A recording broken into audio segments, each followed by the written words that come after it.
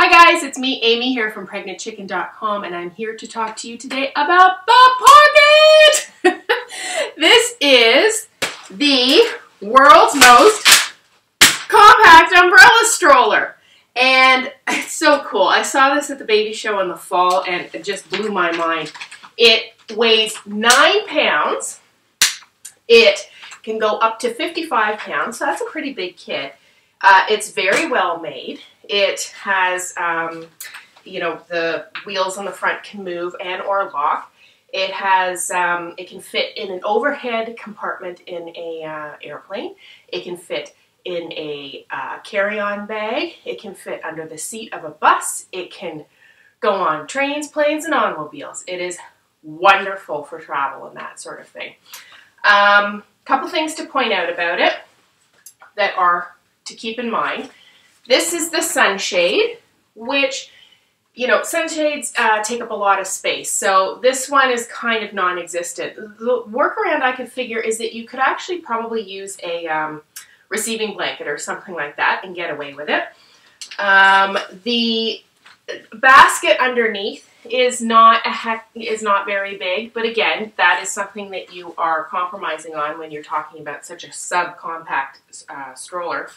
And the other big thing is that it doesn't recline. So this is for kids sort of 6 months and up. I would say this is fantastic if you are a big traveler where you're going to be going on and off things like, you know, connecting flights, or you are getting on and off public transportation a lot, or you have a toddler that insists they can walk when they can't really walk.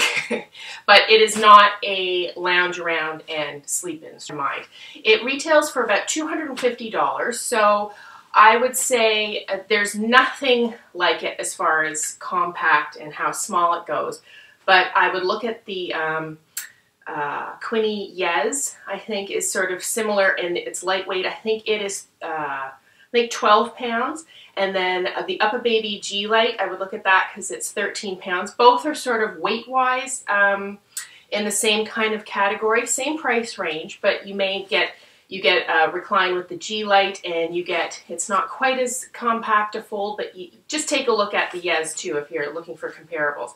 If you have an infant or something like that, I would probably opt more for like a carrier or something like that, or your actual stroller. But wonderful, wonderful, wonderful if for 6 months and up and you travel a lot. It is the GB Pockit. Hang on, I'm going to try and fold it again. Oh, no, wait, I'm going to lock these. Let me lock it first. And I will also, if you have any questions, let me know. I will try my best to answer them, and you can check out the rest of the review on the site.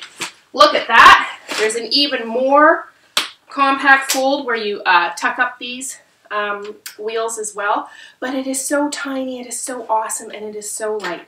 Anyways, check out the rest on the site, and we'll see you soon. Thanks for watching. Bye.